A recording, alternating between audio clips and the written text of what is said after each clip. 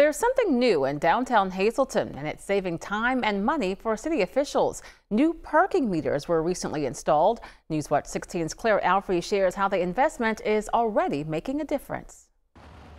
Nearly 80 parking meters on Broad Street in downtown Hazleton are being replaced by a brand new touchscreen parking kiosk. Our old meters were getting obsolete.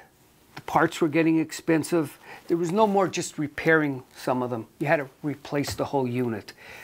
If we had to replace the whole case, the mechanism, you're talking hundreds and hundreds of dollars. Hazleton Public Transit invested over $60,000 to install 8 brand new parking kiosks, saying they are making a much needed upgrade that will pay off in the long run. We thought we would incur the cost up front for these kiosks, which are solar powered, and there's no electricity cost in operating these also.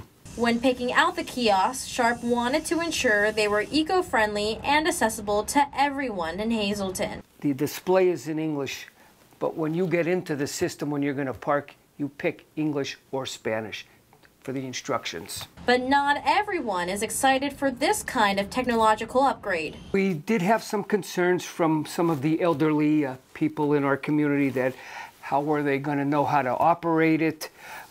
Because we did recently switch to a Park mobile app also in Hazleton. Sharp says the Hazleton Public Transit will help new users become acclimated to the new parking kiosks through video tutorials and staff assistance. It's very easy. It's 3 simple steps and anyone can do it. Claire Alfrey, Newswatch 16, Luzerne County.